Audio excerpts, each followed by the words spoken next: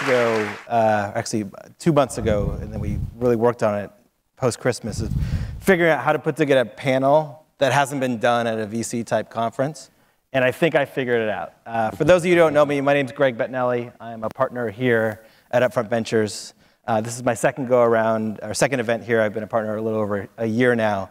And this panel could be a little bit of a hedge in case I really stink at being a VC.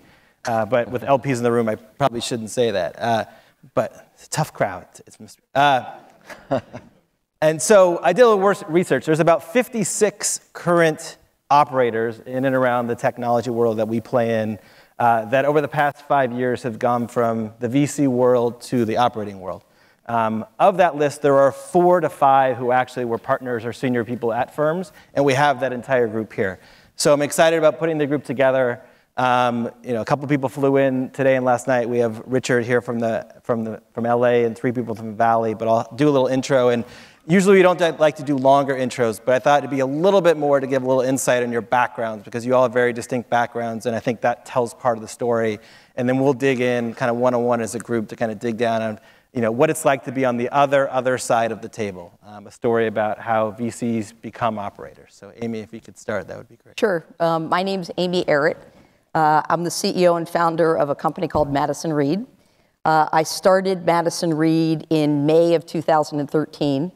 My 4th company, so I don't, maybe a little bit different, 3 companies, then I was a VC, then I started Madison Reed. For 5 years, I was a GP at Mavron and opened the Bay Area office, and then left there to do Madison Reed. My name's Marc Bodnick. I am the senior business exec at Quora. I've been at Quora about 4 years. Previously, I was a co-founder, managing director at Elevation Partners, where I was probably most active on our Facebook and Yelp investments. And then previously, I kind of grew up. I'm really more of a growth and private equity investor than venture. I was at Silver Lake and then Blackstone before that. And you worked for 16 years, you were on the investing side, right? Yeah. Ish. Yeah. LinkedIn, it's pretty good. I think, 15 years from the time I was a year at Blackstone when I was young, and then I went back to Blackstone in the mid-'90s and then straight through until I left for Quora. Raj Kapoor. So started out in the internet industry at Home and then Excite at Home doing e-commerce. Then started Snapfish. I was the CEO and the co-founder of that. Sold it twice. First time not so great. Second time worked out better. In 2005. And then for 7 years, I was a managing director at Mayfield Fund, did about 14 investments there. And then decided I was going to be a co-founder to multiple companies. And I was told that the biggest failure mode is to fall in love with one, which I did within 3 months, and became CEO and co-founder of fitmob. I'm Richard Wolpert. I started my career in computer science here at UCLA. 1984, moved to Cupertino, joined Apple as part of the Mac development team, which was an awesome first job. Left there after 2 years, did my first startup, which was called After Hours Software, consumer software for the Mac, which I sold to Adobe in 1993 and spent 2 years with them. And then I was on the founding team at Disney Online, so I spent 3 years at Disney, which was enough for me, and helped them grow their internet group. Then did another startup called Audio Mill that had a TiVo for internet radio-like product that I sold to Real Networks in 2001. Spent 6 years there as the chief strategy officer. Sort of accidentally got into venture in 2007. Became a venture partner with Excel Partners. Started doing angel deals. I've done over 50 angel deals, just my own capital, and was also one of the founders of Amplify LA. About a year ago, got the itch again to do a startup, which we'll get to in a few minutes. It's called HelloTech.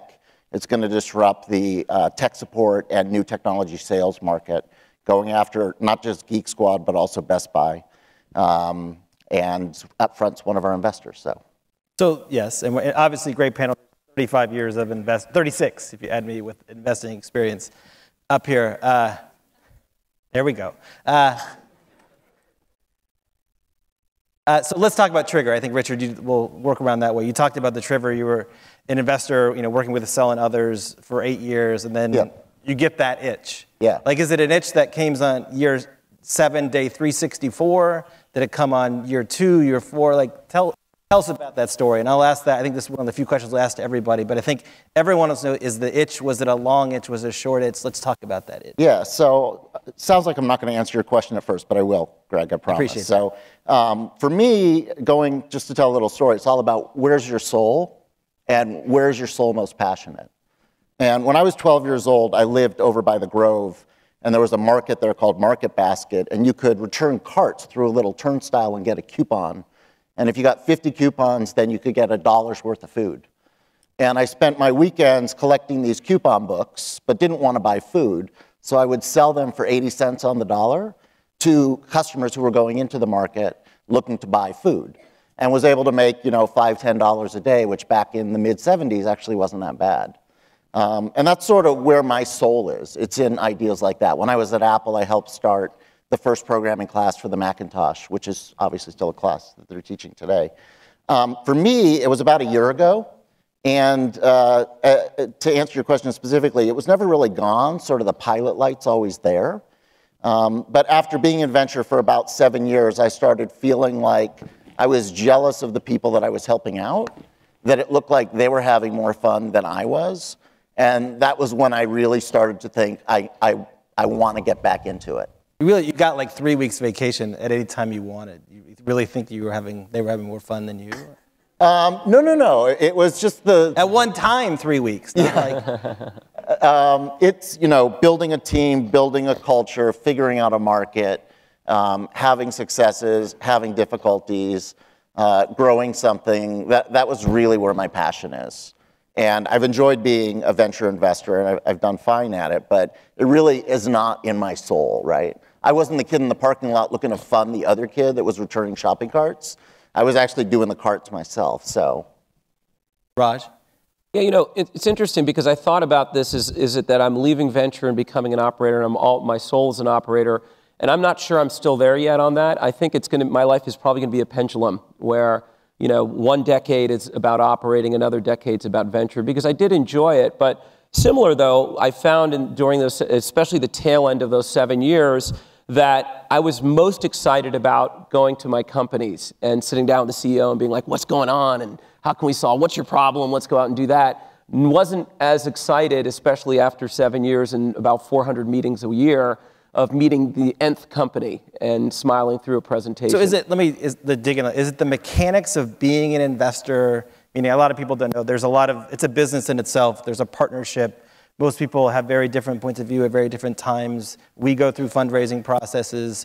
Was it the business of venture or the actual being part of venture that you think caused you to almost see relief in going to work with the companies that you were working with? No, I don't think it's necessarily something structurally wrong from my perspective with venture. It's just that it is just a fundamentally different phase that you're working.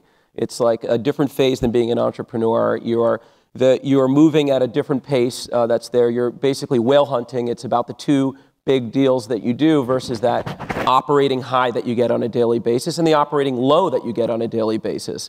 And the team issues that you have in a company are kind of interesting, fun, and about leadership, whereas the team issues you have in a partnership are not that fun. Mark? So for me, I had been in the investing business for most of my life, or just about all my professional life. And by the end of my investing experience, I sort of came to this view, which a lot of people have, which is that you spend all this time looking at investments when you're in tech investing, and it turns out only a handful of them really matter. And diversification is sort of overrated. And so despite years and years and years of doing work and taking meetings, it turns out that all of the little time and energy that I had put into our Facebook and Yelp investments was all that really mattered in my career. And so I had been a huge Facebook user, like probably one of the heaviest users of the product over 35 in 2007, 2008. And I knew Adam and Charlie personally, the founders of Quora, and I was a very early user of Quora. Like I was the 157th beta user.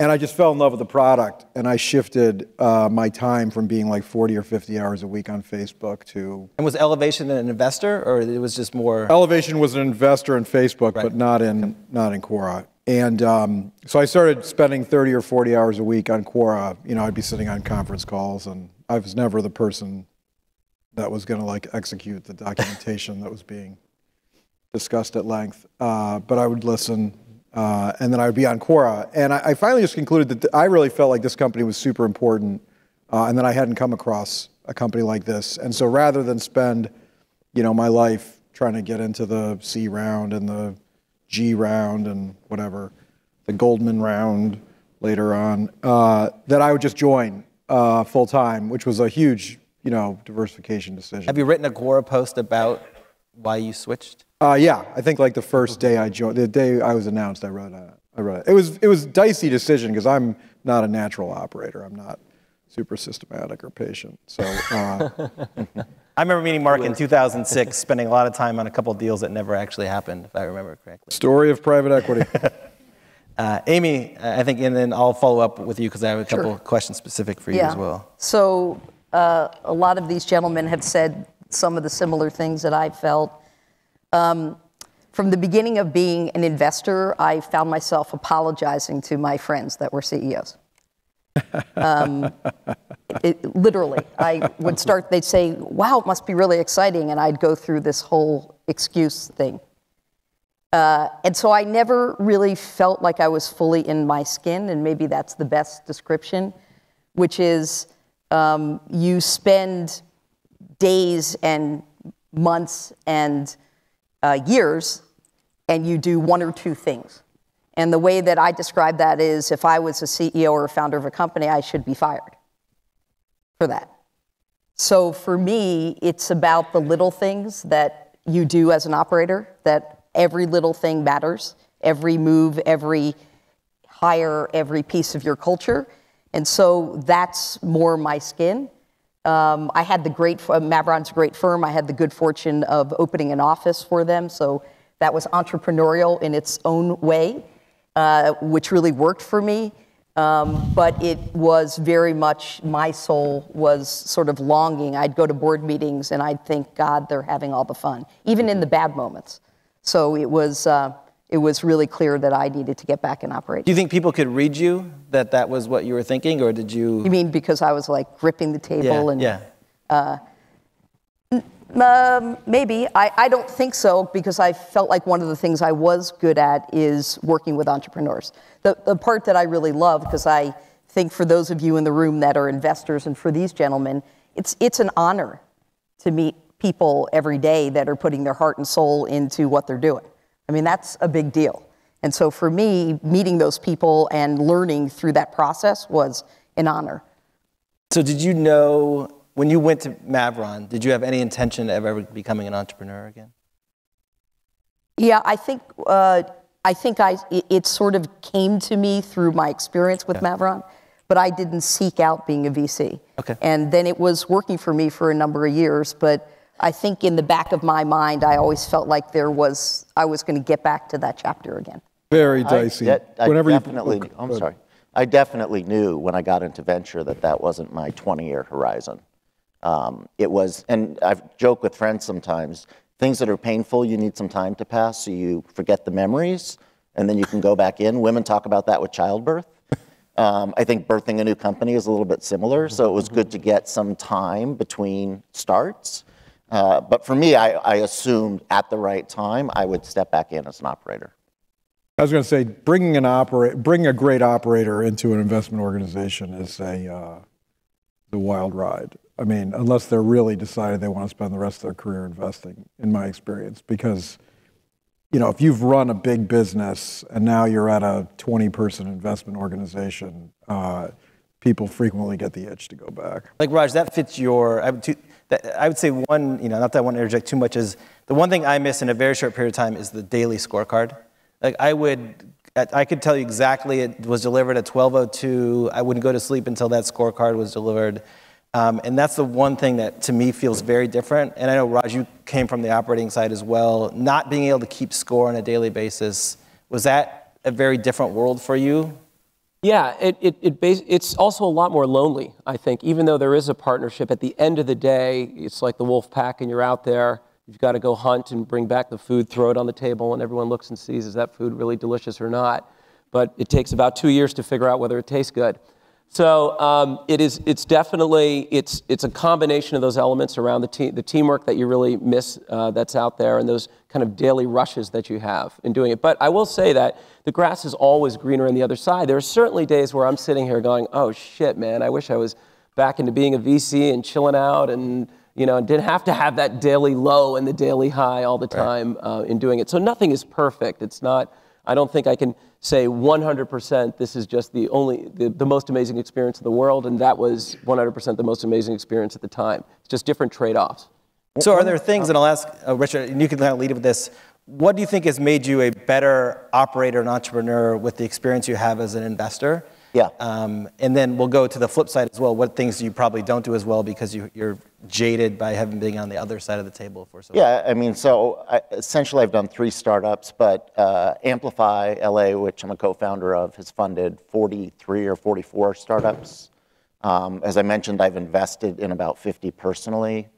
So I've just had a great window into what works, what doesn't, the importance of balanced teams, not all tech, not all business, the importance of balancing out ages, not everybody in their 20s, not everybody in their 40s.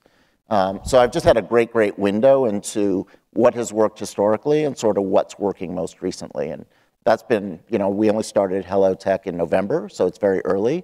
We're in that honeymoon phase where we have no customers and nobody's complaining about anything, so it's great. But I've had this great window that I can now apply to this business. Amy? Yeah, I think I'm a much better operator because I was a VC. There's no question about that. I would say there's a couple of different things. I'd say that one of the things that happens when you're a VC is you get a window into a ton of things very quickly. And you really do, you can go very deep in some verticals. And, Madison Reed is a consumer tech company. And so one of the things was that I invested in a ton of consumer tech companies, and sort of what I call the pattern recognition of the things that are most important when you're an investor are typically the things that are actually most important as the CEO, because you need to recruit a world-class team. You need to make sure that the size of the prize is big enough. You have to have a killer product. I mean, these are all things that are not different because you're a operator versus an investor. I think I understand the rules of engagement differently. Right, I think I understand it. I think it was very insightful for us to be able to select the investors we selected because we knew what experience they would need to have to be helpful around the table. So there's no question that it's been a great experience to know that. And Marc, are there things that you thought you knew and you learned as an investor that turned out to be dead wrong as you moved to the other side? I think that investing wasn't super helpful in the switch to operating. I guess as an investor, at least for me, like managing people wasn't that important, and like building scalable things wasn't that important. I mean, like if you just made a couple of good decisions, that scaled. But in a business, you have to build things that are repeatable and scale and work relatively easily as things get 3 times bigger and 3 times bigger and 10 times bigger. So I had to kind of learn a lot from scratch, especially in my first couple of years. The one thing that was useful from the old life was thinking about investors. We'll talk about that later, but Raj, I know you have. Yeah, so it's interesting because I think there are 2 types of opportunities that exist in kind of the venture field and the tech field. There's black swans, and there's kind of execution plays. And I think it's actually very challenging and this is also a function perhaps of age or being an investor, to come in and think that you're going to make a black swan play happen, because those are things that it's actually the inexperience helps you, like what Marc stumbled upon with Facebook or all the examples with Twitter and everything else that's out there. Those are things that you just don't say, okay, this is going to work. I'm going to create a 140 character messaging service and it's going to be worth $25 billion. I think that's where it could hinder you, because the pattern recognition could be absolutely wrong in what you're doing and you think you know too much. I think if your business is an execution play, or at least you figure it out and it becomes an execution play, then it really helps. Like all the things that you said about pattern recognition go in there. Networks are incredible, in terms of like my network compared to the 20-something entrepreneur that's trying to create something. I'll crush him, on doing that. But he will crush me when it comes to a black swan. And being able to do that. So it really depends, and I think that's kind of a caution that I've learned myself, which is like, don't overthink that you're too smart to come up with the greatest idea, but I think I have an edge on execution. Something that's relevant to you specifically, you still serve on boards, right?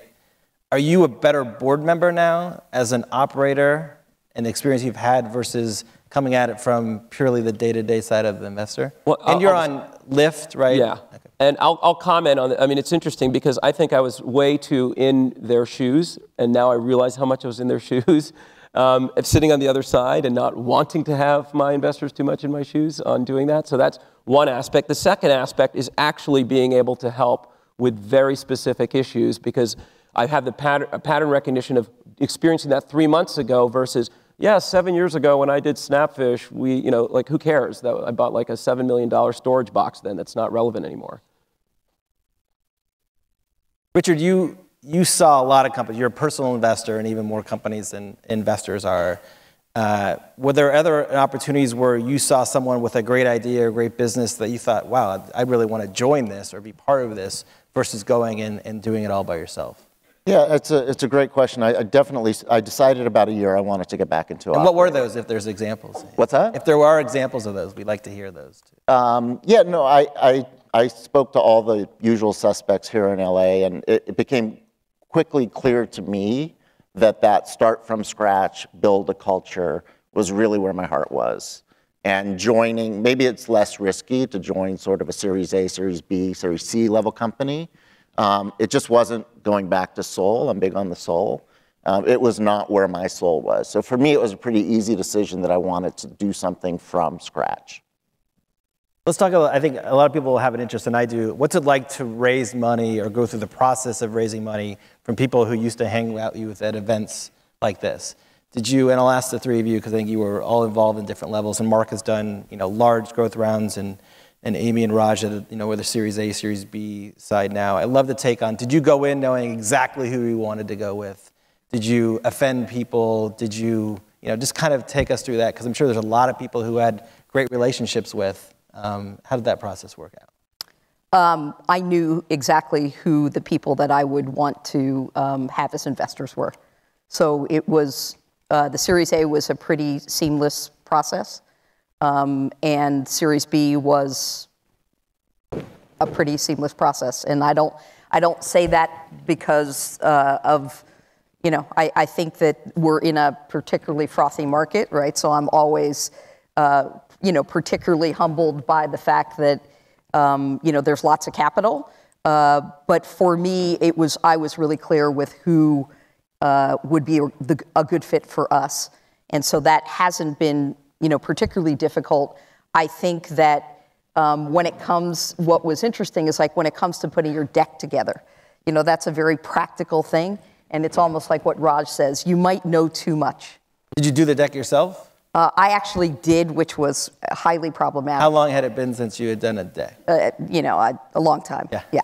And it was highly problematic, right? Because part of what you start doing is you start thinking, well, like, what were the decks that I really liked? Mm-hmm. And, the truth of that is that you should put the deck together that best describes your business. And so I thought that was kind of an interesting process. And I think for me, you have a little bit of insight into things like, and, for entrepreneurs in the room, you have insights into, how big is a partnership and how long has the partner been there and where are they on the food chain and where is the partnership in the fund? And, do you want to be the last investment or those kinds of things? So I think I had a little bit of insight about the business part of it, which was helpful about making some of those other decisions. Marc, you've been involved in a lot of big transactions. Investment, and I look at you as a very analytical, deal-driven, historical investor, and then getting to do Quora and growth rounds and other things. Did you end up finding yourself feeling like more of a banker than as an entrepreneur?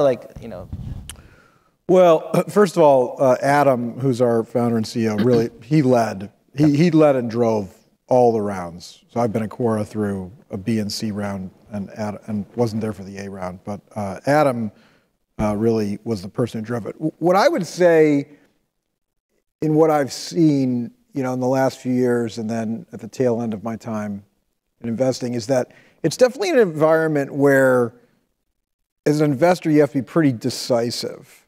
Like, you can know an awful lot about a company without getting any inside private information. Is this product a good product or a bad product? Where does it sit in the world? And I think that investors that succeed, at least kind of in the universe I'm in, are very decisive, fast, have a clear view of the company and product, and so processes are pretty quick. One thing that affected my decision was I have tremendous amount of more respect for VCs. It's, in my opinion, a really hard job because it's not like you can pick, I'm going to do digital media and close my eyes to everything else. You have to understand SaaS businesses and hardware businesses and digital media businesses and consumer direct businesses. And I just found that it was intellectually stimulating, but it's a tremendous amount of stuff that you have to be educated on. When you're operating a company, I feel like it's a lot more focused, where you're in a sector and it might have one or two branches out, but you can really, really focus and get deep. And for me, in some ways, I find that easier. So I really respect having done it, venture capitalist. Some people say it's an easy job. I think it's a tremendously difficult job. It's easy. It's like being a general manager of a football team. It's really easy. How hard is it? Raj, did you say no to people on the investment side? Did people say no to you? Absolutely. Okay. How was that? Both sides of doing it. I think, that's the one thing you learn really well on the venture side, which is how to say no well and still remain friends. And that's a really good thing to continue on as an operator as well. And also how to take no. When I was first time doing it in my 20s, I took every no as like a knife in my stomach. And now I realized, there's a lot of dynamics there. And all I need is one investor, not 50 of them to say yes, to move ahead that I like. But I would say one comment on, what's the difference in fundraising? It's also, you can just cut through the crap a lot easier. It's like, especially first you have a relationship probably because you've co-invested or know this person from the network. Second is like, okay, I know what the 2 or 3 key things that you're really worried about or that you really have questions and are excited about. Let's talk about that versus all the other dog and pony stuff that you have to go through.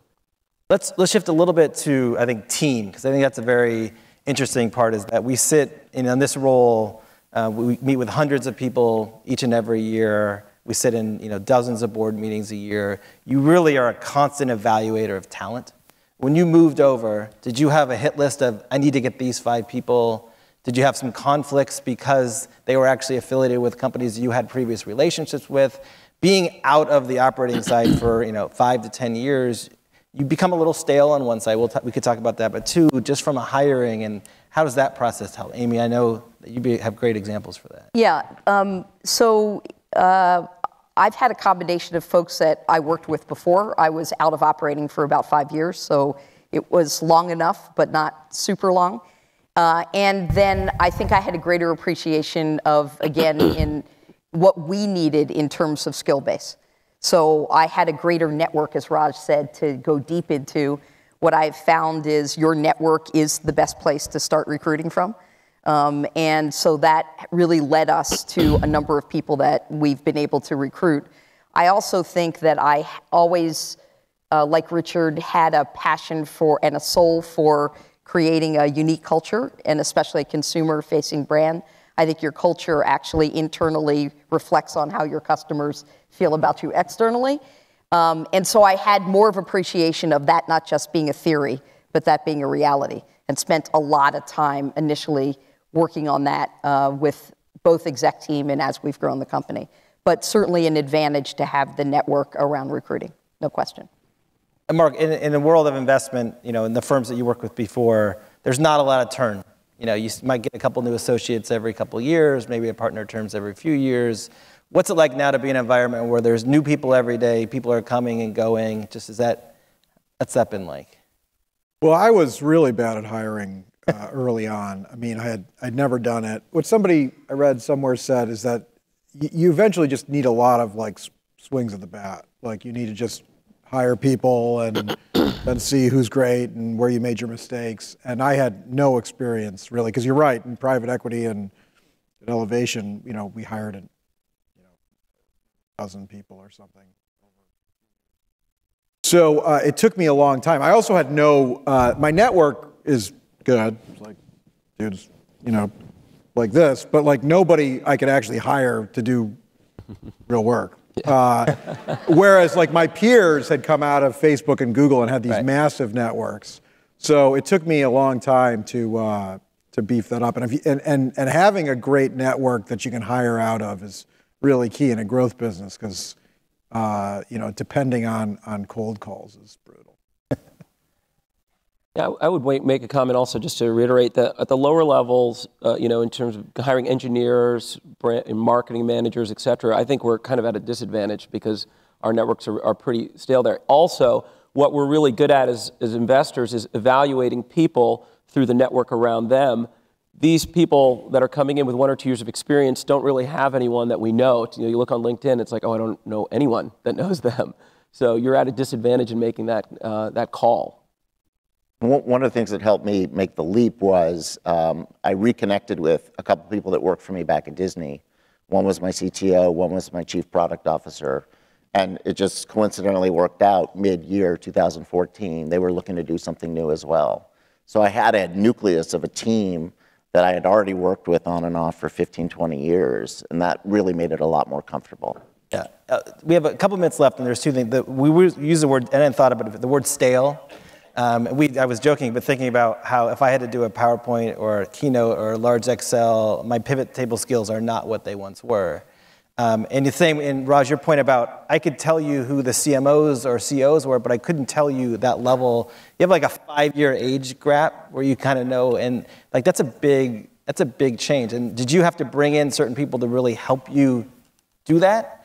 And so I think if you have a comment, and then lastly, what's the insight? So you've been on both sides of the table. It's also the name of my partner's blog, and I think that's what made this kind of a fun and quirky panel. But now that you've seen both sides, I'm not saying which side's better, but are there insights that if I only knew this on one side or if I only knew this on the other, what those might be? I think we'll go around and kind of close from there, but I think that would be a good place.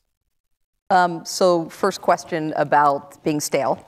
One of the things that we did, and much like you were saying, you go through your first iteration of people. I think that happens a lot in startups where the first group of folks that you hire aren't always the people that can scale the business. In the second iteration, we figured out that we needed to hire a lot of late 20s, early 30s who had this might have been their second role, and they brought their own network with them, and that has proven to be a good thing for us to have done. I think that the risk of us is that you build a top-heavy organization, right? And that's the antithesis of sort of what you need in the early stages. The flip side of that is when your business starts scaling, usually you find out later than you need to that you need to have more of those people. So it's kind of it's never a good answer. The second one was what's the insight? What's the insight? Both things are super hard. Somebody said, what's it take to be a great investor? First of all, I don't know great investor. I think it's a very, very hard job, period. And I think that being an operator is a super, super hard job. I think they're just different, and I think that the insight is kind of knowing what thing floats your boat, and kind of living in that zone. Okay. Mark? In terms of the insight, if I was going to go back to investing, I'd probably be I'd be much more ruthless about my time allocation. Like I would spend time with probably fewer companies, leave myself more free time. I think farting around on the internet and with products is like critical to succeeding in the consumer product space, consumer interactive. And it's easy to not do it, but leaving yourself 5, 10, 15 hours a week to play is pretty key. And also, your time is just probably not well spent with some significant portion of meetings that you do for social reasons. Panels and large groups. No. I do more panels. Yeah, one of the things, when I was a first-time entrepreneur, you always wonder, okay, how important really is venture capital? Does capital matter that much? If I have a great idea, everyone's going to come. And you really appreciate both doing venture and then being an operator, how capital can really help on speed. And speed is a really important thing now that I've realized doing it the second time. Things have moved much faster, like 3 to 4x faster than when I did my company in 1999 in doing that. And capital can help you really move fast in doing that. Richard, close us out. Yeah, so the thing I would say is it's great to have a balance and experience in both. I think each helps the other. So that would be sort of the final insight, I would say. But I would go back to, I think you're predominantly good at one thing or another, and they're very different at the end of the day. So each person has to find what really is their passion and what's driving their soul, and that's where they should be spending their time. Great. Richard, Raj, Marc, Abe, it's an awesome panel. It was great. Thank you for your time, Thank you. Thanks for coming down. Good to see you. Good to meet you.